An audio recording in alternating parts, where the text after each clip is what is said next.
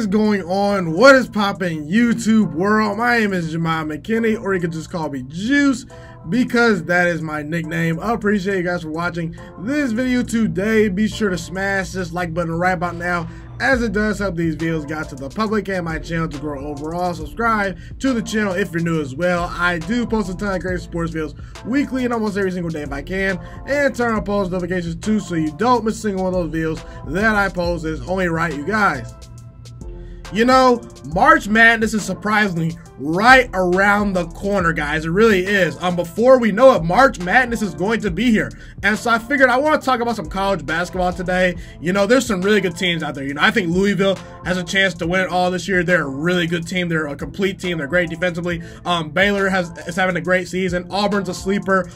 As per usual, you know, Duke and Kentucky are pretty much great every single year. Unfortunately, North Carolina's having a down year. But either way, there's some really good teams out there, okay? But I want to talk about the Dayton Flyers, the University of Dayton's basketball team. And I'm from the 937. I am from Dayton, Ohio. That's where I was born. So I figured, hey, why not talk about the number 6 team in the country, the Dayton Flyers, today? Because I feel like they're slightly flying underneath the radar. You know, I understand that they're getting the recognition that they deserve because they're the number 6 team right now in the nation.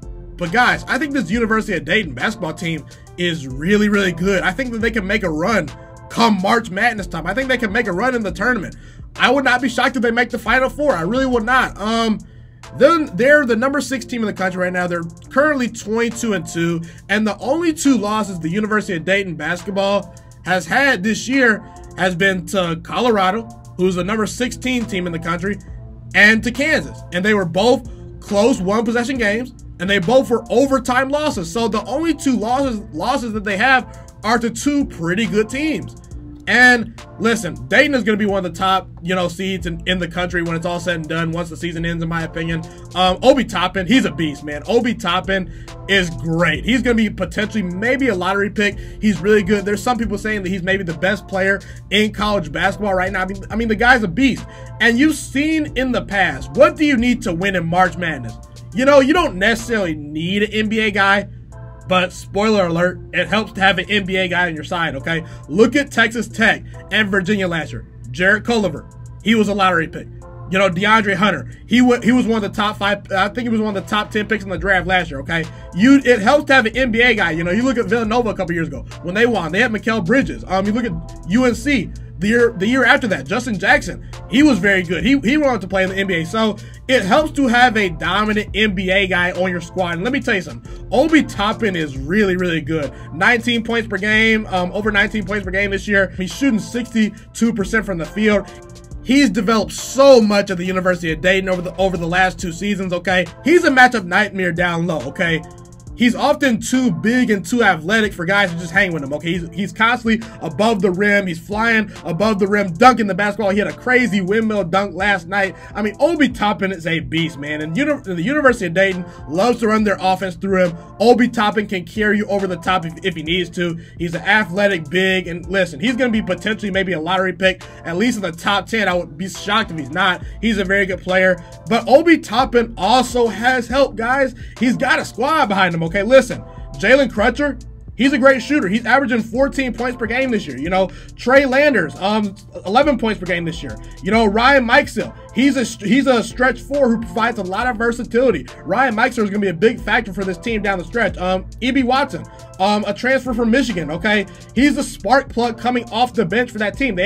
He's their 6th man. He's the guy that comes in and gives you those needed buckets off the bench. Rodney Chapman, he's a very scrappy point guard. So the University of Dayton is a pretty deep team. They got a solid bench. They've got an NBA player in Obi Toppin. They got some shooters around him too. Obi has support, and this University of Dayton basketball team is one of the best teams on the fast break. They're one of the best offenses in college basketball right now. They're one of the best shooting teams in the country, and offensively, they really can do no wrong. They're going to be very hard to defend come March, okay? And listen, they can match up offensively with anyone in the country, okay? And listen, experience matters, okay? There's a reason why Kentucky and Duke at times the last couple of years have struggled to win titles. You wonder why? It's not lack of talent. Duke and Kentucky have always had talent. They lack experience. They constantly have guys coming in that are just one-and-done players every single year. Coach K and Coach John Calipari are having to retool the entire roster. This University of Dayton team has experience. They have guys that have played in March before. They have played a lot of college basketball. So they have the experience, they have the NBA player, they have the shooting, and they just have versatility on offense. And now defensively, I do worry to a certain extent because I think that defensively, they need to get better. They struggle at times defending the three-point shot, but again, I would not be shocked if the University of Dayton makes a huge run come March. I really would not. They're a very great team. They're number 6 in the country right now.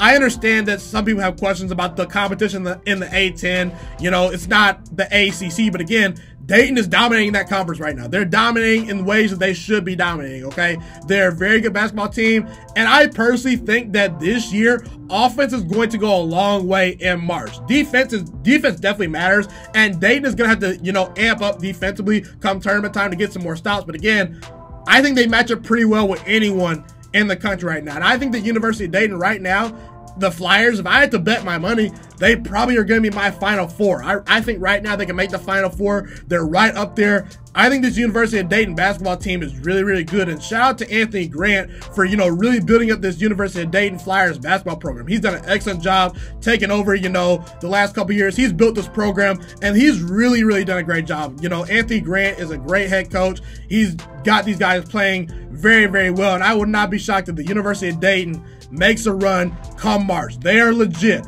Look out for the University of Dayton basketball team, the Dayton Flyers, come March. Be sure to comment where you agree with me and disagree with me. Love to hear what you guys have to say in the comment section.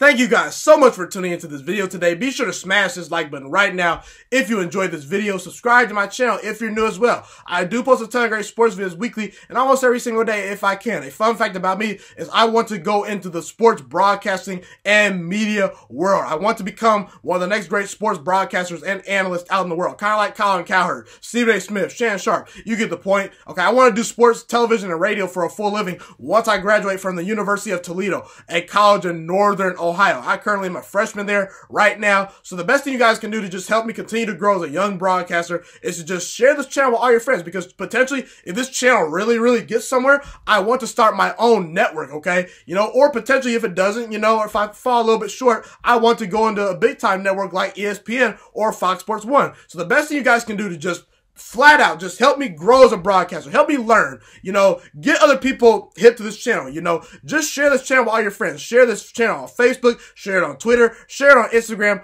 all that good stuff. Also, be sure to follow me on all my social media platforms. And once again, guys, just share this channel with everyone you know. Get everyone hipped and watching these videos. Get my voice out there and heard. Share it on Facebook, share it on Twitter, share it on Instagram, all that good stuff. It's been your boy, Ghiman Mckinney, or you can just call me Juice. I appreciate all you guys for tuning in today. I really do. Have a God bless day. Stay motivated, you guys, and I'm out.